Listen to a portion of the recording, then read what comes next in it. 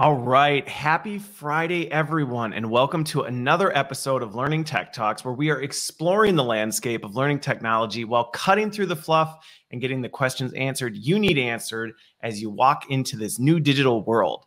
So today I am joined by Leslie Farinella, and she is the COO over at Xyleme, and we are going to be talking about the mysterious LCMS, or Learning Content Management System. So I'm looking forward to this. But as we get started, go ahead and like the post, share it, tag in somebody who may be trying to figure out what LCMSs are or would benefit from our conversation. And while we're getting going, also comment in and share with us where you are in the world today. So I will start with, well, I'll go first with this one because mine never changes. I'm always here in Waukesha, Wisconsin. The only thing that's exciting about it is the fact that it is gorgeous, despite the fact that it is early November, where it was snowing last week. Now it's 70 something. So that's where I am. But how about you, Leslie? Where are you? I'm in Wilmington, North Carolina. So okay. Nice and sunny so far. No hurricanes this season. So I was very excited about that. I moved up from Florida a couple of years ago and got hit with 2 hurricanes. So I thought this is crazy. But we've been moved from Florida to North Carolina and you got hit with hurricanes. I would think it'd be the other way around. Exactly. Exactly. Okay. What took you from, I am curious, what took you from Florida to North Carolina? Actually, I found out we're called halfbacks. People who go north to south and come halfway back up. The seasons. Just wanted a little bit more variety. So a little bit more North Carolina. So the 2 together. Yep. I did not know there's a term for that. So yeah. Halfbacks. Okay. Okay. Got it. Got it. And where was north? Where was north? Like north? Missouri. So actually we were more kind of towards Midwest north, but people go cold, then they go to Florida, and then they come back up a little bit. Apparently. So that's good to know. If my wife and I decide we want to move south, chances are we'll come back somewhere in the middle. Okay, awesome. Well, so with that, then before we get into the discussion, let's move to our question that really has nothing to do with learning or learning technology. There might be a slight correlation between the two, but not too serious. All right, so with this one, and those of you watching, you're welcome to play along if you'd like in the comments. But Leslie, what is an activity you do regularly because you need to, but it's not something you necessarily really enjoy doing? And if you could, you probably wouldn't. Well, interestingly, I didn't, and now I must because of COVID, and that's cooking. So restaurants went off the table. So I'm not a big cooker. If anything, I would assemble. So I'd go to the store, get, the rotisserie chicken, a couple cans of something, kind of assemble it together, or we'd get some takeout and I might add something else to it. But we ate out a lot. Okay. Like 5 days a week, a lot. And then COVID hit and I had to feed myself, my husband, and then my daughter was home from school. So that was a challenge, but it's interesting how you learn through this stuff. I learned it's not so much the cooking I don't like. It was the having to decide what to cook because it's all this big conversation and then actually having those ingredients on hand. So I signed up for one of those, where you get the cook in the bag where they where they send you all the ingredients like blue ribbon. I don't know. Because you get on the app, you pick your recipes, it comes in the mail on Monday, you unpackage it, you take the brown bag and the recipe card out of the refrigerator and you follow the instructions.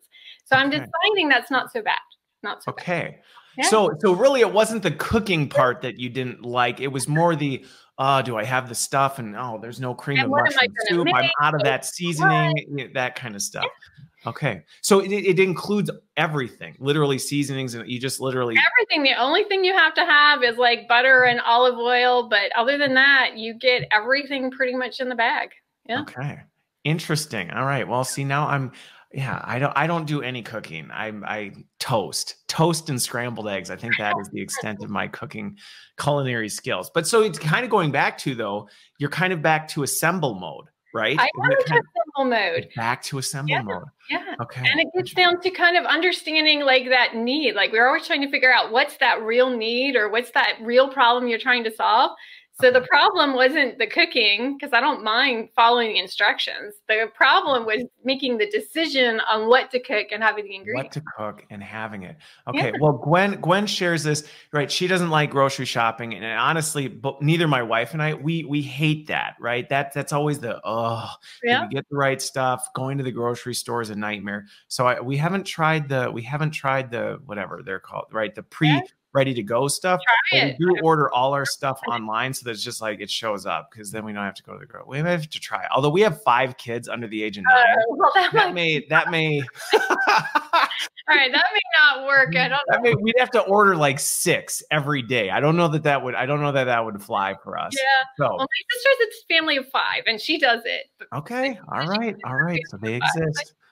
Yeah. Okay. Well, I'll let my wife know. We'll have to consider that. So mine is, right. I regularly exercise. I do. That's kind of my thing. I've figured out what works. But honestly, if I could get away with if I could be like, hey, I can stay healthy and fit and think about exercise and call it a day, I would not mind having that time back. Now, granted, I've learned to enjoy it, and I've learned that, it's kind of fun. It's a nice little break, but yeah, that's something that if I could just be like, nah, I don't need to stay healthy, I wouldn't, but whatever. We figured out that one. You could start a whole new industry with that. If I can, that's right. If I could come up with a pill or, there's money in that. A chip that I could you just put in you and it magically works your muscles.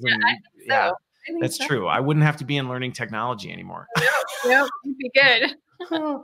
That is funny. Okay. Well, Leslie, let's shift gears. Let's shift gears out of things we do that we don't necessarily care for and over into learning technology in this space. So you're from Xyleme, yes, which is an LCMS, but I'm curious, before we get into what that is, what's your backstory? Like, how did you get into the space and into your role? Did you know you wanted to be a learning technology executive as a young child? Most people know, it wasn't even on my radar. So I actually started out as a mechanical engineer. So I started out in manufacturing, kind of got into training because I was doing training for operations and quality and lean. So started, really kind of get in the space. Then I got into leadership programs. So I was doing leadership programs for technology, quality, and operations. So I got into that. Had my own consulting company with leadership programs, training, but also a little bit of business process improvement, which then became lean. That just became, they keep reinventing it. It's been named many different. Yeah, it's got a bunch of different names over the years. Software wasn't nowhere on my radar at all. But we were solving a problem. It was actually a Six Sigma project, and we were looking for a solution. And I said, you know what, somebody has got to have technology that can help us here, but I had no idea what to call it. No idea. I was like Googling and asking around, and one day I hit the Xyleme website. I'm like, wow, somebody actually solved this problem. So we implemented it for that customer. That went really well. Then I ended up helping a couple of the Xyleme customers as a consultant. And then the CEO at the time said, will you come on board and help with onboarding? So I became the VP of customer success and really helped the onboarding team. But at that really said, guys, we need to look at the market and, the jobs to be done and what are people trying to really solve, and ended up in the role I have now. Sure. Wow. Okay. Yeah. So that is, well, and I always think it's interesting. A lot of times I have these conversations, and it's fun hearing and my next question will tie into this one, but it's always fun hearing the stories of, I was trying to solve this problem and I couldn't. It was frustrating me. And then either people say, and so I went out and made it, or they came across it and went, wow, here it is. I found it. So I think that's where it leads to my next question. So what was this massive problem? What was this thing keeping you up at night, banging your fist going, I wish something could do this, which gets us to the LCMS. Yeah, well, actually, it was around that there were a lot of content had overlap. And so everybody has the problem where something needs to change, and then you got to go find the 100 places it is, and then you spend 6 to 9 months changing that. So the content that we had was pretty dynamic, and we were just in this constant maintenance mode, and basically it was just overwhelming the team. I said, guys, there's got to be a way to optimize this, right? We're just spending so much time on these updates and maintenance when we have this whole pile of stuff that would really move us forward, and we're just being crushed by this maintenance. And we were like, and having come from, and I, had done stuff with software. So I did skip. I was actually a software developer for one small period of time until I spent like 3 months looking for a space and decided this is not for me. I mean, like it's not 3 hours. Like, I could do this, but this isn't really where I want to be all the time. 3 months to this bug, and it was an extra space. I said, I don't like this job. This is no fun. But anyway, I was like, you know what? You could put this in a database, right? Couldn't you put some of this stuff in some sort of database and pull it together? It turns out Xyleme had already figured that. Yeah, you probably could. And there was actually a category around it called an LCMS, or a content management system specialized for learning. I think, I found if you kind of put the learning in the back, people kind of get, otherwise they start to see LMS. And what's funny is a lot of times put it at the back. Yeah. Content management system for learning. I know. I actually, I get I talk to a lot of people about it. And when they're looking for an LCMS, it's even hard sometimes to Google it, because if you search LCMS, you get LMS, you get a learning management system, and that isn't what an LCMS is. And I think that's an important distinction to make, is the LMS is managing the learner facing stuff, right? That stuff on the front end that's being distributed, being pushed out, but it's not managing the back end. And I think that's the part that you're getting at. All these objects, all these assets, all these different things that we use in our content that get thrown on SharePoints, they get stuffed on external jump drives, they get put all over the place. One example I think of that I'm sure has a lot of people tearing their hair out right now is this whole death of Flash. I can't tell you how many emails I'm getting about, right? Don't forget, Flash is dead this year, and all this stuff. And the number of conversations where people are scrambling, going, we made the thing. Does anybody know where this was? You're like, nope, it's gone. If you read the database, you would know all the places that you have it. Yeah. So, so that was the problem. It was really, this idea of how do you wrangle this content together? And I think what Xyleme came to is that, why do we lock our content into these formats up front? Why isn't content just content? To me, content's like a great explanation, or it's that discussion driving question, or it's those activities that you provide. That's the content that adds value. We tend to, though, mix it with the layout, and we say, the content is that plus the layout. But if you separate those two, you get a lot of power, because now I can store the content separate from that output or layout. And now it can become whatever you want it to be later. So it could become a print brochure, it could become a job aid, it could become an e-learning, or it could go to a chatbot or to augmented reality. You can do whatever you want with the content. So that's, kind of at the core of what we do, is unlocking that content. I kind of think of it as maybe like an ERP for learning, because you author it, you unlock it, and then you can publish it into multiple channels, multiple outputs. Distribute it in many different ways. So that could be to score them to the LMS, but also to a learning portal or links, or just whatever you can string up, right? Because it's very flexible.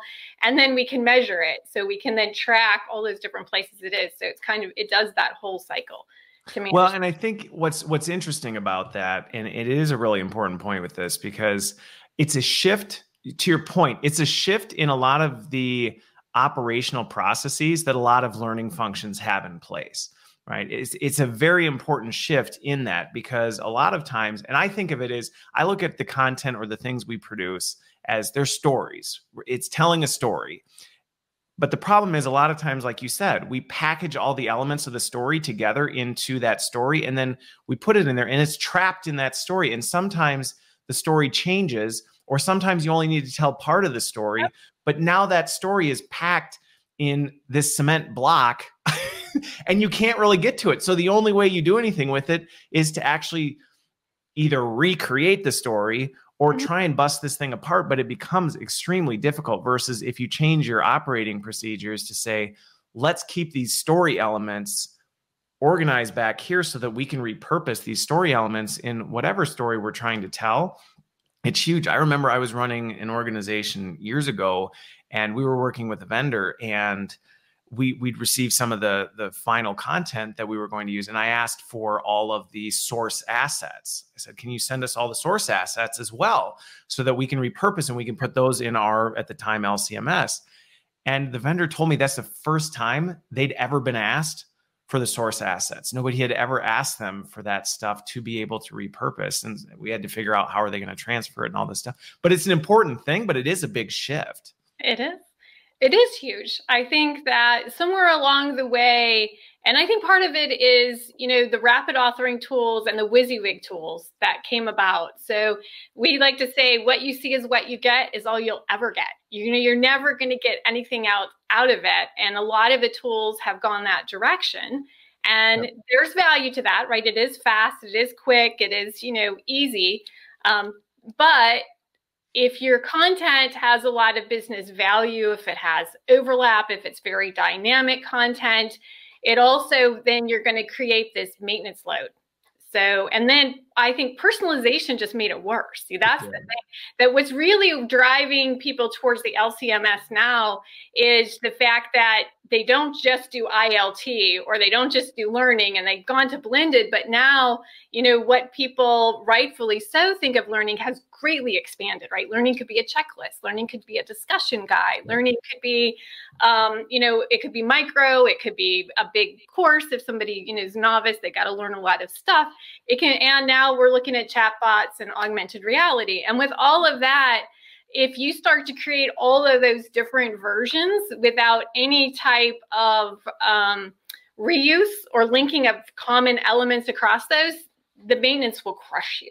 And that's when people come to us because they realize that they're just spending so much time on the maintenance that it's not efficient. Yeah. And it's really moving to a handcrafted world to a mass customization world. And when you start thinking about mass customization, you can still have all those varieties, but you can do it so much more efficiently. And I think marketing actually has figured this out pretty well, and learning can learn from what marketing has done. They do. Marketing has gone through this journey. I have a fair amount of friends over in the marketing space, and they have, theirs are called DAMs, the data asset management systems, right? They have their own kind of version of this for that very reason, because again, the inefficiency, which your background in lean and process improvement, it makes sense you would be the COO of an LCMS, just so you know. That makes perfect sense because it very much is a process improvement and efficiency. How do you use more from what you have instead of, I think in many regards, it is interesting your point about what happened in 2020 really did drive a greater demand for this because we maybe gotten a little comfortable in, we'll just recreate it from scratch. It's not that big a deal. There's not that much variety, things like that. But now not only has this mass customization and personalization come, but in my opinion, the need for speed is at an all-time high. The ability to do things, and again, not that we just throw things out the door, but this whole idea of, well, we're just going to start over and go through this whole thing and recreate everything. We really can't anymore. It's just unacceptable. We never should have, but really now I feel like the pressure's on to not. That is true. That is true. I think the other thing, you know, that kind of came about too was the idea of in the flow of work, right? Yes. So that, you know, we want to start to embed content into other things. So, but if my content is trapped in, you know, an e-learning module or a scoring package or, you know, some of the other things we trapped to do, how can I possibly start to embed it in other applications? But if your content is in XML, like a technical, you know, if it's flexible, I can stream, I can embed that content into Salesforce. I can embed it into your CRM system, your ERP system. I can do lots more things with that content. So to me, that's that second driver that's really pushing towards an LCMS. Yeah. Well, and the other thing on that, because it's a really good point. And again, this is a very fundamental shift in the way you think about design and ops. You really have to think like an operator to really understand and maximize the value of this, to think of what we're doing as the learning supply chain and saying, hey, how do we actually move things further up the supply chain?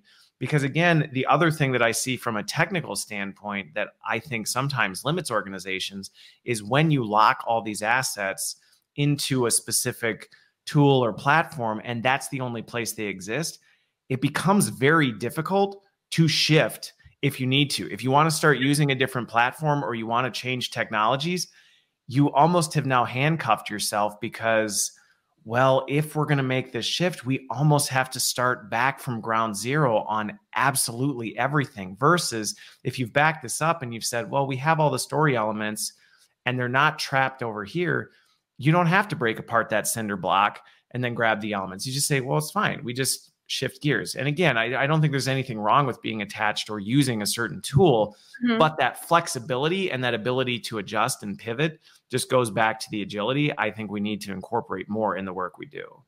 You're right. And I think the other thing that's happened is the tools, our distribution points also increasing, right? So it used to be pretty much the LMS, right? We were forcing people the LMS. We realized that's not the way to go. We tried to build these learning portals as our one-stop shop. Everybody would come there. And now we have the learning experience platforms. But what I really think is you need to put the content where the learner is. Let them trip over it wherever that may be and stop trying to push people to one place. Let them go everywhere. But again, then we get into this, how do I keep things in sync? How do I think people's up to date? But what if your content was in a central repository and all you're putting in all those places is just a pointer back to that single source? And then if I update the content, and what I literally mean is I update a parablock, or I update a table in that content, it propagates that change everywhere that content is. So I don't have to go find it. In fact, I don't even have to know where it is. Now I probably want to know because I want to measure the distribution. Probably good. And we do that too, right? So we do measure the distribution. We know where people are coming from, but I don't have to do that. I just know everywhere that is, I'm going to push out that change, which technology's been doing in code all the time, right? We do hot fix code all the time. So it's like hot fixing your content. You just take this. Can you imagine if software companies had to send you a floppy disk still to every person? Well, that's a good point. That's kind of what we're doing. That's right. In many ways, that's kind of how we've run as learning and development. We're like, oh, well, we made an update to this PDF. I guess we've got to go drop ship this to the 8,000 different locations and make sure it's not sitting on anybody's hard drive because it's out of date. Well, you laugh, but we're still downloading these big SCORM packages, which are way too big anyway. They shouldn't be that big, because that means you've got this huge mammoth course. But we're downloading these huge packages and we're uploading them again over and over again. So through a learning content management system, what we do is we, again, put a pointer in the LMS. So you only have to put that pointer there once. It's a couple kilobytes. It's easy. You can email it to somebody. And then all the updates are pushed after that. You don't have to download and upload these files. So we have some, I'm sure there's some in the audience that have multiple LMSs. One customer that their goal is to get, I think, from 20 to 3. They're really excited to get to 3 LMSs. Let's just say I'm very familiar with that challenge. So yes, it exists in the work. Oh, it does. It does. And in a lot of them. Right? They only have to update it in one place. It updates all the LMSs, right? You only update it once, all the LMSs get updated everywhere you put that content. So it really is around, keeping stuff in sync and keeping up, because you need the consistency, because learners get frustrated when they read one version here and there's another version here, and we're trying to keep everything aligned. And so, you can do it that way. But the other piece to that is, link, don't copy. So we reuse content now. People have been doing it forever. Copy, paste, copy, paste. I mean, I do it all day long. The problem with copy, paste is that in my PowerPoint decks, we all have those, like take these slides and take this one and put it in. But the problem with that is when you have to go to update it again, right? I've got to go find all the places. If I had linked, not copied that piece of content, and all that sounds great. There are some challenges. So the one challenge to the link, not copy is you have to have the discipline to actually link. That is, and a lot of people said, well, but mine's different, right? I need a different color. There's always the exception. I need a different table, or I'm special. And there are cases when that's true. So that is true. But I think there is some discipline to sit back and say, do we really need it? So one of our customers had 14 versions of how to wash your hands. They were healthcare companies. Interestingly, they got down a lot of variety if you think about it. You still need 2, but I got down to 2. So that was got down to 2 versions of how to wash your hands. I love this. Couldn't get any further. But the good news is that once you standardized on that, and that was still a good exercise for them. So there was even value in them getting down to a consistent, these are the 2 best versions of the content. So one of the paradoxes, and Val Swisher Content Rules, she's coming out with a book on this, the personalization paradox is that you have to standardize to personalize, right? You're not going to be able to really do personalization at any type of scale if you don't first standardize on some blocks. So think of Lego blocks. Yep. I've got to have some things, because most of the content, if we think about it, and you were right about the storytelling. So what should be the same and different? So what's the same is the concepts. Well, once the top levels, why is the business doing this? So the business driver is pretty much the same. The concepts are the same. The procedural steps are absolutely the same. What's different is, why does it matter to me in my role? Or what might be different for me by my region? Or am I a novice or an expert? So experts want to skim the stuff. Novices need you to take them through it in a little bit more detail. Those are different, but there's a lot of overlap there that can be linked between the different ones. And there's huge efficiency when you start to do that. Well, and massive efficiencies in that, because the example that comes to mind as you were talking about this, right? I think the 15 washing hands courses just cracks me up. But if you think about it, let's just use that as an example. And I've seen this happen. I've probably been guilty of it myself, right? Is the fact that you will create these 15 different versions where really, even within those 15, there are mutual story elements that are not any different. You're simply tailoring the story in different ways. But to your point, this becomes a logistical and maintenance nightmare as you now are thinking, oh, wait, this one element changed. Which one was it in? We need to go back and make sure that we fix this one. Oh, we missed this one. Now we got to republish all 15 of these things. We've got to distribute these across our 3 LMSs to make sure that we have the right versions. And it becomes an impossible task, which to me, I see where this has grown, and where sometimes maybe we don't even see it as a problem. I think of the frog in the boiling water analogy, where we've just gotten used to this. We don't realize the sheer magnitude of inefficiency and waste that we've baked into our processes, that if we could Lean Six Sigma that out, we would free ourselves up tremendously to do either create more content, spend more time personalizing it, do a better job of integrating it into the flow of work, things like that. Time that is going to make a big impact versus making sure we've published the right version and we've cleaned up our mess across our ecosystem. Absolutely. I think status quo, when people ask me who's my biggest competitor, I say it's the status quo.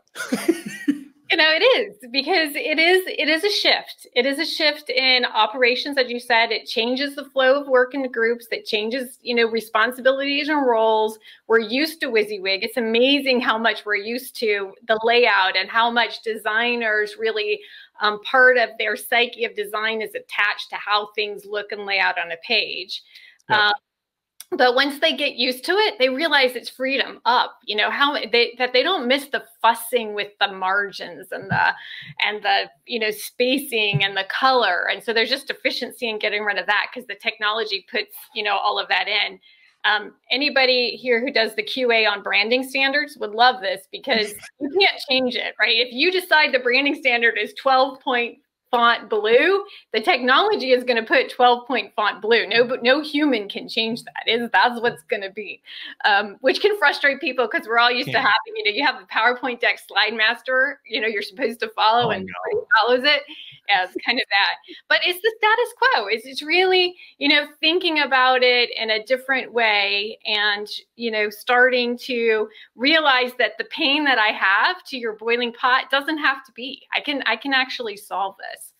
Yeah. The pain we've accepted and just accepted as reality doesn't have to be a pain. It actually, you can reduce or all eliminate it if you really, but again, going back to your point, it is a discipline. It is a discipline that you have to follow. And I've seen many organizations, and have been part of them, where you kick off with kind of this half effort, like, well, we'll try it, or and we don't really adhere to it. And it can create more chaos, or just become that. The question I have for you, though, I'm curious how organizations deal with this, because and I've worked through this with my teams before, there is, going back to this creative point, sometimes it can feel like it's stomping on your creativity a little bit. You know, you're Oh, I hear boxing it. them I in. hear You're that, yeah. not a little bit, a lot. And I've had to have these conversations on more than one occasion where it feels unfair because now I can't just paint on the blank canvas. I can't just let my creativity flow. I've got a perspective, but I'm curious how you've seen clients navigate that, because it is real and it is something that if you're considering doing this, you have to be ready to have that conversation, because you will get that pushback. You will get that pushback of, oh, now all our stuff is all going to look the same and it's going to be boring and it's going to be blah, and my creativity is going to be stifled. I hear that. I hear that. You know, I find that different people gravitate to different types of creativity. Kind of back to my cooking. It wasn't really the cooking, it was the stuff. So some people find creativity in the writing of the content, creating the story, making it relevant to the person, coming up with those questions that are really going to drive discussion. And that you just, that's the text. The other people, you know, their creativity was in the graphics and how it would look, but you still have to design the templates, right? You still have to design the look and feel for the different experiences. You're just not doing them at the same time.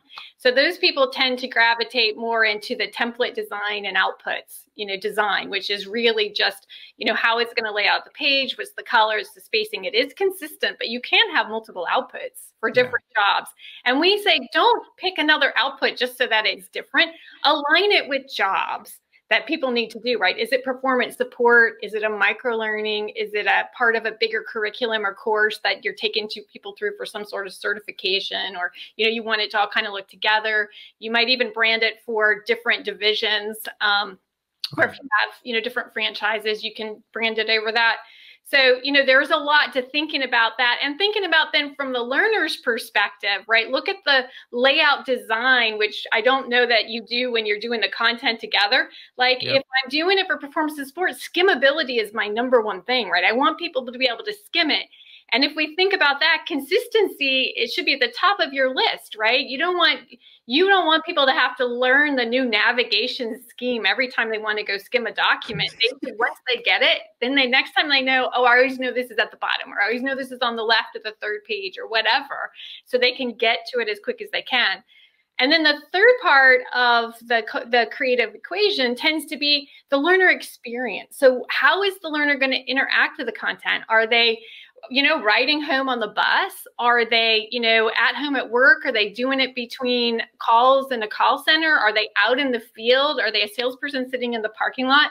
So that person is thinking about what's the experience. So then what are the output types that I need, and what would be the optimal design of that output type for that particular job that the content needs to do? And then you can pull in the content relevant to that, which is just text and pictures and words, to make that all come together. So you really start to break the creativity into these 3 different roles. And sometimes they're literally different people. Sometimes it could be same people, you know, different hats depending on the side of your organization, but it does tend to tease out into those 3 groups.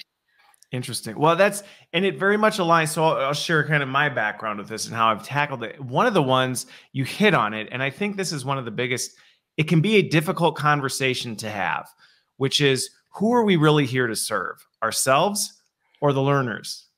Because if you're putting your own, like, I want it this way and I want to be able, well, then you're putting yourself above really the needs of the employees. And if we're saying we're a learner-centric organization, then that should be our top priority. Our top priority should not be, well, I want how I want it. Our top priority should be, what is the best way to do this for employees and learners? And I think once you reset that perspective, and again, that's a tough conversation to have, because you have to really address that head on and say, who are we here for? It's not for us. And granted, that doesn't mean you can't use your gifts and your skills to the best of your ability to serve that, but they have to come first. And I think once you reset that, going back to the mindset shift we talked about, that's a tremendous repositioning of the way you're looking at things. And I think from there, I love the point you bring up is, well, then break down, where is that creativity still applied? And what this to me shifts back to the whole movement that I'm seeing now in the industry, which is we're moving away from roles to skills. We're moving to this, well, what skills really get you up at night? Like, what are the skills that make you tick, that make you do that? And then we can reframe, well, where can we help you put those skills to use? Is it in design, true graphic design, and these elements? We still need them. We still need them.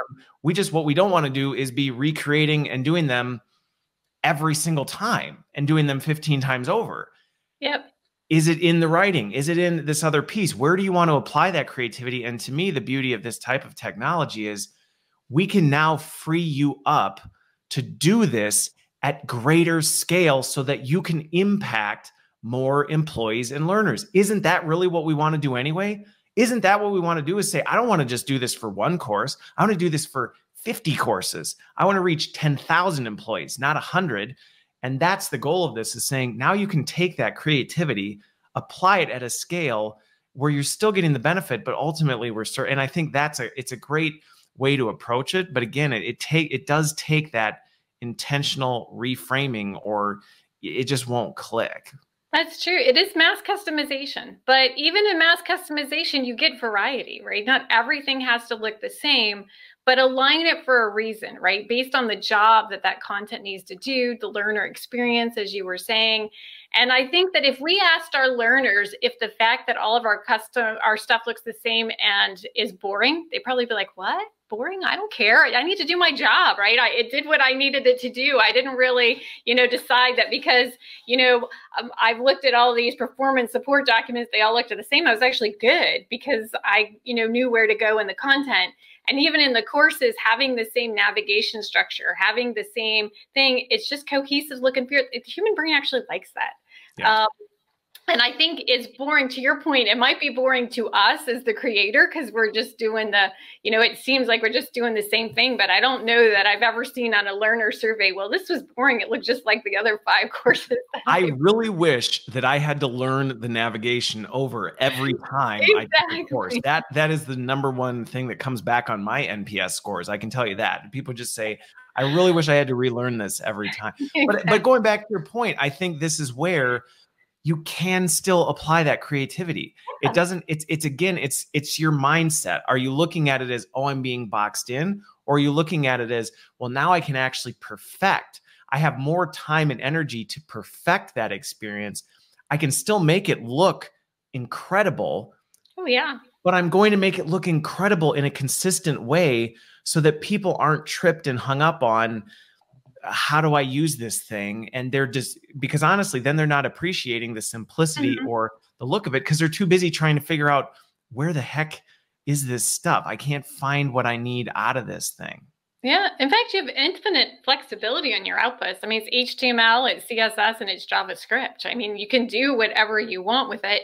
The question we always push back on customers sometimes is, do you really need to, right? You don't want to make things overly complicated to the learner, to your point. But to me, if I can really think about, okay, my job is I've got a sales guy. He's pulled into the parking lot post-COVID. He's pulled into the parking lot and he's going into next job and he wants to review the product specs and the customer stuff before he walks in one more time. And so he's going to sit there on his phone or on his tablet and he wants to get to that. So what is the experience that I need? It's probably going to be a really simple page, right? You're going to make it, you want to search for it quickly to be able to find it. He probably, if it's laid out the same, he can get to, here are the benefits, or here's the, the pricing structure. He knows exactly where to find whatever he needs to find real quickly. Or he's in the job, they've asked him a question, they're taking a break. Again, he's pulling it out real quick. I want to go figure out what I need to know right now. That's probably a very different experience than I'm onboarding somebody to a new job, right? So their experience is different. I've got, I got to give them more context. I want them to feel welcome to the company. I want them to get a sense of our culture. I want, to really understand, how this fits into the bigger picture, their role. So that's a very different experience, but could be a lot of the same content because they need to know about the product too and the product values and benefits. So you've got an overlap in content, but the experiences are very different. And you can do that now. And to me, spending more time on that and what it needs to look like, as opposed to locking it into these other, one-time use, throwaway, is much more valuable. It absolutely is. And I think as you're thinking about it, as you were talking about that situation, the one thing that I reflect back to and continue to reflect on, with teams is I can't ever think of a situation where my teams have said, you know what, we've personalized for every situation and every employee learner experience. We've thought of them all and we've designed for all of them. And I think going back to that, not feeling confined or everything's going to look the same. No, actually not. Going back to one of the comments that came in, now you can actually spend the time to think, what are all the different situations? What are the different, unique differences within things where it does make sense to say, hey, we could differentiate this so that it was very clear that this is aligned to this type of business unit, or this is aligned to this type of situation, and we can design that way to make it easier. But historically, because of the sheer volume of waste that we often are stuck with, we don't have time to do that. It's why a lot of times we end up saying, well, we made this one, it's going to have to work for everybody, because we don't really have time to create different versions for different people, because it would just become a mess. Well, then the maintenance. So that's right. the thing. So this is where people get stuck. So personalize and do what we said. Let's think about all the jobs and the experiences and how people need to consume the content within their role. And so let's say we map that out, and for this one piece, we end up with 10. That's great. We create those 10 until we have to update it and update it again and update it again and update it again. That's the problem. Yep. So if I link, don't copy, then not to say that you never have to update it, but if I link, don't copy, I can update it once and it's going to update every place that content's used. But if we think about what changes the most, so we said the part that I probably customize is the story, right? Yep. How does this apply to your role? The business direction, which some of that could be reused or linked. And that stuff doesn't change as often as perhaps the procedure or the specifics. So actually what we found is the part that's the same tends to change more than the part that's that story that's different. That tends to have a longer lifetime. And if that changes, it doesn't always change for all the roles at once. And you don't have to go find the 10 different places. You already know it's in this one place because this is the field service version, right? This is the sales version. Yeah. So you know where to go, and you're going to change it in that one place for that group. And then you don't end up with the inconsistency, because that's the other thing is, trying to keep all of these versions in sync so that everybody's on the same page. Yeah.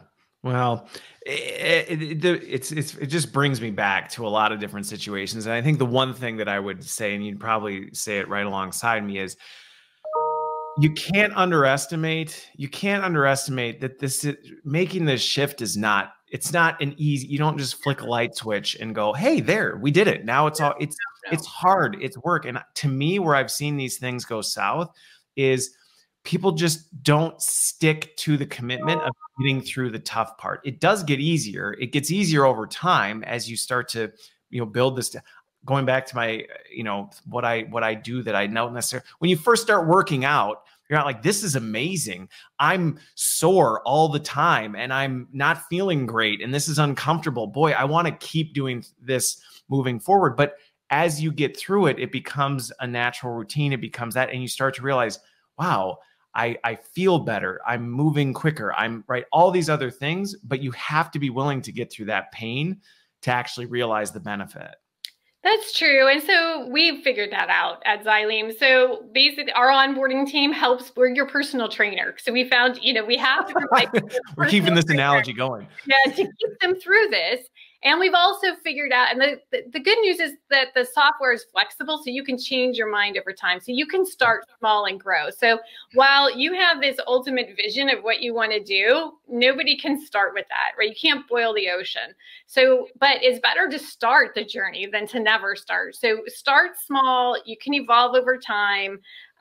Definitely our team's job is to keep, we're your cheerleaders, we're coach, we'll push, we'll pull, we'll help you along as you go, but we'll just take it step by step and bit by bit because it can feel daunting at times, but we've figured out how to break that up so it's not so daunting. Well, that's extremely helpful to add that point, because I feel like you see this happen. It looks so overwhelming when you're looking at all the way down the road and you're going, we just can't do it. And then you don't even take a step forward versus saying, okay, yeah, that feels like a lot, but this first step we can do that, right? We can do that.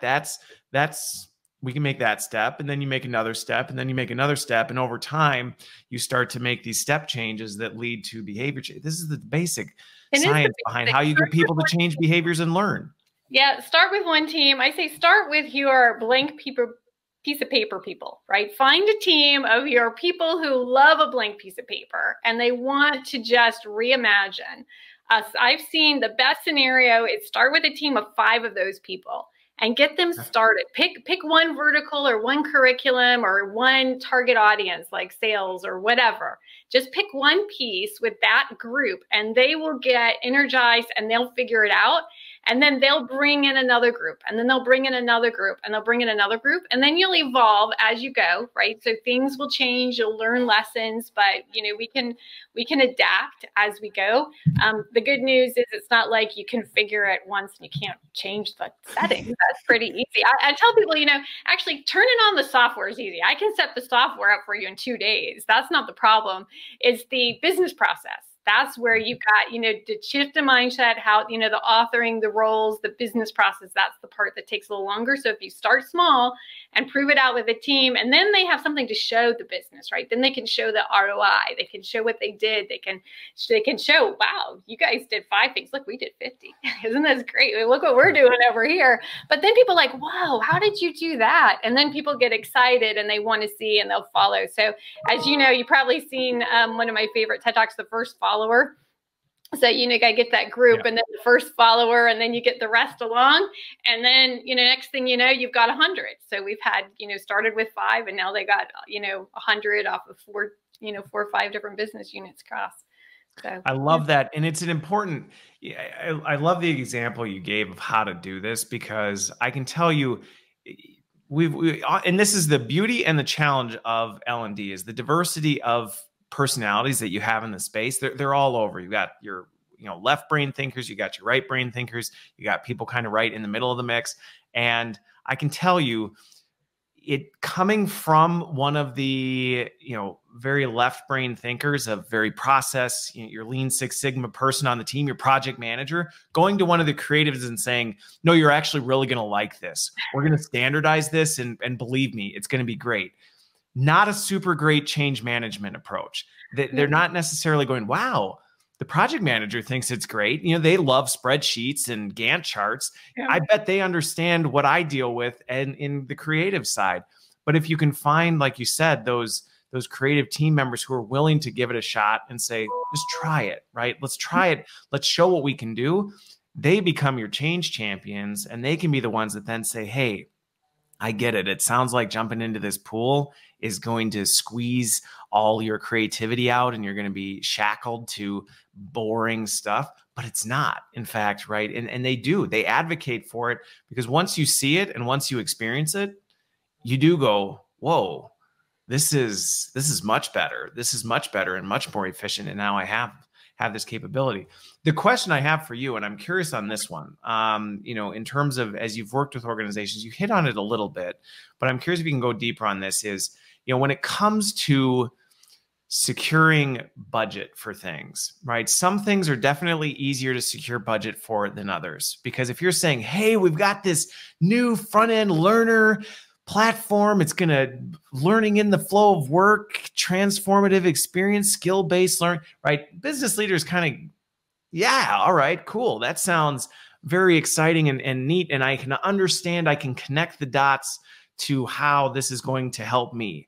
When you go to them and say, hey, we've got this really amazing platform that's going to clean up our internal processes and reduce waste, doesn't always have, depending again who you're talking to, but doesn't necessarily have this, yeah, where do I sign? Like, how much do you need? That kind of attitude. So how do organizations then help build that case for, this is something we need, and this is how we plan on using it, and this is why I get you may think or have a hard time connecting to how this benefits you, but here's how it does. Yep. Yeah, we're plumbing. You know, plumbing isn't always like the, you know, the sexiest thing on the planet, but you know what? People want the water to run and they want the lights to come on. And if you're talking about scale, most people, unfortunately, they wait till the pain is so high that they almost don't have a choice. But at that point, you know, you're scrambling and you're really in pain. So it would be nice if people would start sooner than that. Okay. So it's kind of an easier case.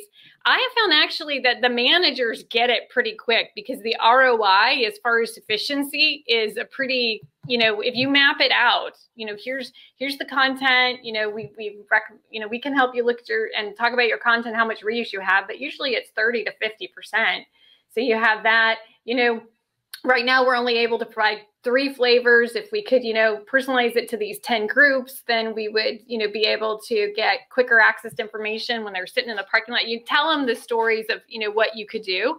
And then the distribution side, you know, keeping everything in sync and consistent. So, you know, a lot of that, you know, most leaders get that pretty quick. I found the higher up in the organization, the quicker they get it. I think that the challenge I've always found, the person that's the hardest to sell is the managers of the design teams. It's because they're like, well, we're going to lose productivity while we start. True. Right. I'm going to have to change roles. Do I have the right skill set? Well, we'll see. You know, there may be some shifting in roles here. And what's my content going to look like? You know, because it's this, you know, kind of ambiguous and you can show them some samples. Yeah, but I don't know. And I'm going to have to change the way we think about our workflow. So there's just a lot of anxiety and angst. Okay. And that is the group that's impacted the most with the change. So that's all fair. The other key indicator I've had, and when I implemented this before coming to Xyleme, one of the keys to success was, is your L&D group order takers or are they learning consultants? Because if they're order takers, trying to get to a standardized output is really hard because people are telling you, this is what I want. If you're learning consultants already and you're consulting back to the business, you know, based on adult learning theory and based on what we're doing, this is what I recommend, here's how it looks. And that group is going to stay with it. And accept, you know, this standard, then you're good. But if the groups you go to, they're like, well, no, I think that should be purple, or really, I want that, you know, we know there's a lot of that going on, right? And it happens. It has nothing to do with retention. We know it has nothing to do with learning.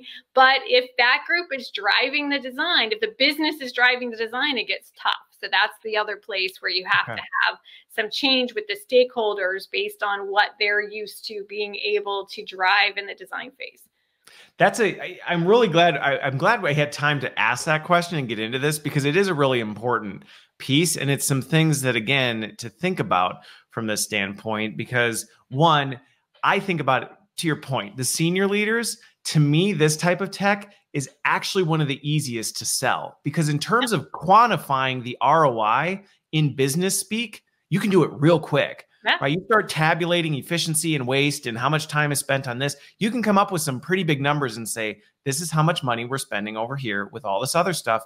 This is how much we would save by doing that, or how much more we could do if we could squeeze this much more throughput out of the work that we're doing. And they, oh, okay, sounds good. That makes sense, right? There's a justifiable ROI behind it.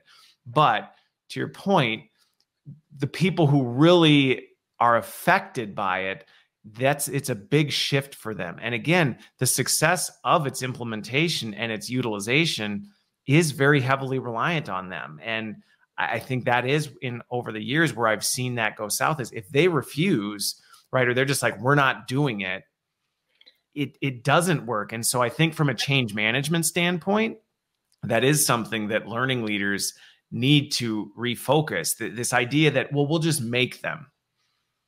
Yeah, that's insurance. In fact, we will send people away if we see that happen, quite honestly. We won't sell it if we don't think you're ready. And we'll tell you what you need to get ready. But one of the things we look for is a really strong champion who we feel could really energize and motivate the group. And then if they're willing to go back to finding those 3 or 4 or 5 people who want to reimagine the process, who like a blank piece of paper, and start with them, because they can then sell it to their peers better than management can just say, we're all going to do this. So they start to prove it out. People like to see examples, see it in action. You know, it becomes more tangible at that point. So that really works best. If it's just, a do this or get out, that's never going to work. It doesn't. This is not a stroke of the pen. This is not a stroke of the pen type thing. No, You go, well, I said everyone you're going to use this, so it'll work. And it's going to be so painful for both sides, which is why we tend not to sign those deals. We've just found, because, we are committed to making our customers successful. So we put our hearts and souls into it. And it's just too draining when we just know it's a losing battle. So we try not to even get into it. We're like, you know what? We just don't see that you can be successful yet. Here's what we recommend. Let's work with you to get there. And we have some consultants and partners that we can send people to kind of just think about what they want to do and get that more in line and then come back to us. Because again, the technology is just the enabler to the dream, right? Yep. You've got to have the dream has to be at least somewhat baked before you want to start with the technology, because a lot of it is the people in the process and what you're trying to do. Well, and it goes back to that order taker piece as well, right? And that's a shift. That's a shift you should be making, whether you're considering doing an LCMS or not, because realistically, it's again, who is the most important person for us to focus on? It's the learner and the employee, not Mr. Stakeholder or Mrs. Stakeholder who thinks that I like purple, make it purple. That's not adding value. That has nothing to do with the impact of what we're trying to achieve. And it goes back to that outcome mindset first of saying, well, what are we trying to achieve? How is that adding to that? No, it's not. Well, then let's not worry about that. So one question, because I knew we were going to run out of time. We could just keep going. But one question that came up from Marisha is there collaboration and communication between the learners? And I think I know the answer to that, but in terms of the L&D people who are in here creating these assets, managing these assets, how are they collaborating? Are they collaborating in the tool? Or are they doing that outside the tool? How does that work? So as far as the designers, it is in the cloud and they can collaborate. We don't have an in chat, but you can check in, check out different pieces. So you can definitely use an agile approach where different people are working in the same thing, which with a lot of the desktop tools, you really can't. But most people are working to the dev tools. Do have a review session function, so you can send that out. Forget those emails. How painful was that? Send it out, collate everything. So it's all in the interface. It collects all the comments together. One reviewer can see the other reviewer's comments, and you can go through and say, yes, we're doing 1, 2, 3. No, we're not doing that. That's silly. And put your comments as to why and track all that. By the way, auditors love our system because I bet they do. We know every paragraph, who updated every paragraph, every picture, everything. You know exactly who updated it, what date they updated. I have to imagine for highly regulated industries, this has to be healthcare, right? Things like that. Airlines, oil and gas, military, any they love us because we have full version control. We know exactly what version everybody saw. We have question level analytics, all that. But anyway, I digressed from your question. As far as learner collaboration, no, because again, we're feeding it to your other systems, right? So we're going to feed the content to the LMS, to your learning experience platform, you can embed it into your chat or Yammer or whatever, your Zendesk. So we're going to feed the content out, and that will do the social for you as far as the learner communication. Yep. But on the process side, we do it is a collaborative platform. Okay. Got it. Well, and I think that's right. And it can be a little bit tough. I think that's one of the murky areas for people who first start treading into this territory of tech, is understanding how does this change what we're doing. And again, there's some time that you have to take to figure out and take the time to map it. I like the idea of saying, hey, try this with a group of people so they can pressure test and say, hey, this is how we design. This is how it's going to shift. This is what changes. This is what doesn't. This is what works. This is what doesn't, so that you can work out those kinks. So instead of, again, stroke of the pen, hey, everybody, we've got this thing. You all have to do this. I've seen it. You end up with an LCMS. I like that. That's true. Right? Yep. You end up with a hot mess because everybody's out just doing whatever they want, and you end up with just and LCMS. So there you go. There's another term that you can. We might use that one internally. Like LCMS. We try to avoid those. Like I said, we found that it's just more time and energy. If somebody comes with us and they want to start big, it might sound weird, but we say don't spend all that money. Buy small. Hold on to it. Let's get it right. Small and grow the account. Then start with a big account that's just going to churn. Everybody just ends up unhappy at that point. Yeah, it's not a win. Awesome. Well, this has been fantastic, Leslie. I appreciate you making the time. I know we've been working to make this one work for a bit. So this is fantastic. I enjoyed the conversation. Hopefully everybody else enjoyed it. The live replay and recording will be available if you missed part of it. But thank you for being here. I hope you have a wonderful rest of your Friday and a fantastic weekend. Thanks, everybody, and we'll see you next week.